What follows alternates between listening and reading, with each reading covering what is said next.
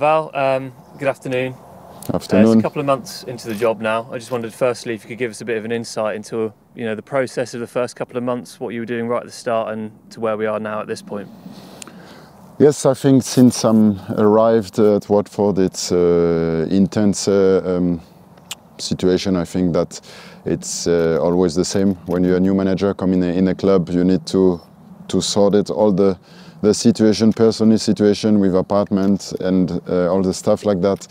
And for sure with the squad, to work on the squad, player in, player out. So it was throughout the summer, the holidays, the case. So and after we start the pre-season with the player, we welcome the player back at the training ground to start to put the rules in place, that they got that understanding about what we're about this season, and straight away in the training session as well to put the intensity, the right mindset to have every day to come into the training ground.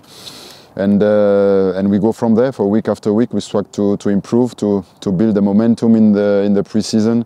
For sure, to have a lot of availability for the player. It's important for a manager to keep the squad fit.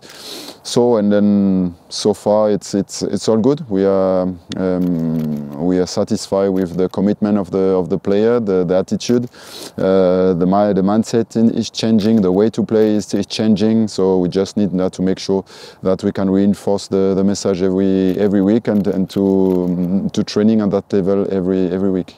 Just a word on your backroom staff. About a month after you were appointed, Dean Whitehead's come in and Jack Riley as well, and Omar Reeza's come up from the 21s. Can you just give us a bit of an insight into sort of their roles and how that works with you and how pleased you are to have them with you?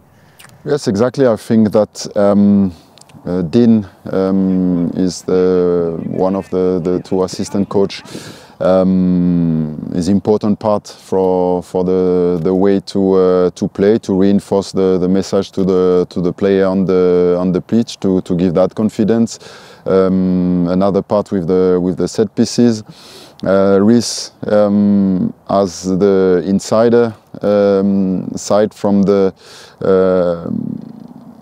deep structure of the club, from the players, for the young players. It will be a link for everyone at the club and for the staff. Jack Riley, his job is an analyst video to reinforce the message for the player, with unit clips, individual clips, team clips.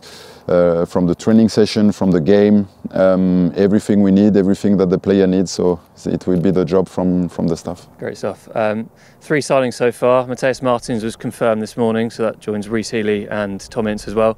How pleased are you with those 3 that have come in? Yeah, I think we show the quality in the 3 players. I think the 3 players will bring something to the squad. And as I said, important for me now is to make sure that the player get back in shape, to make sure that they got that understanding what we expected from them. But at the minute we're satisfied because we are moving on the market, but not too fast. We've got time. We've got a lot of players to assess, to take decision on some players, and we want to give the chance to all the players to show up. So, but in some situation, some position, when we got that feeling we have to do something, that we will do. Yeah, with those players that have come in, a few have gone out, and there's been some players that have come back from loan spells, or some younger players that played last season. How important has it been to integrate everybody, especially coming in new, to get everyone involved and a clean slate to some extent? Do you think that's important? Yes, important. When you arrive as a new manager, it's important to give a real chance to the player to show up and to get myself and my own opinion on the player, and don't get influence from outside. And it's important for me and my staff that we can assess the player only what we see on the pitch. They are able to switch with the way we want to play. They are able to do the job, yes or not. This is my job at the end, to take the decision on the player. But at least everyone will get the chance to show up. We're into the third season of pre-season, as we mentioned. Where are we at now with the players sort of buying into your philosophies? Are you sort of stamping that onto them now?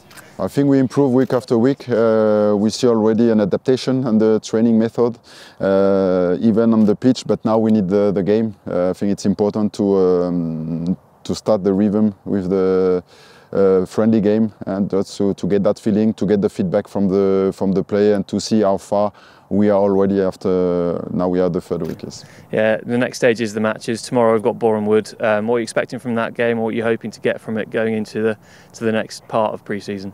Yes, I think just what we worked the last two weeks with the player already in place, and just to see, okay, what we put already in place and where we need to work on. So for sure depend on the opponent, but it's exactly what we really have to deal in the championship. You will start game, you will have a lot of possession. Some game you will have to press a lot. So the game tomorrow will be more the case. You will have to find solution in possession. So we work on all the stuff as well the last two weeks. So it's just to get that feeling, how react the team, how far we put already or implements the philosophy in the squad.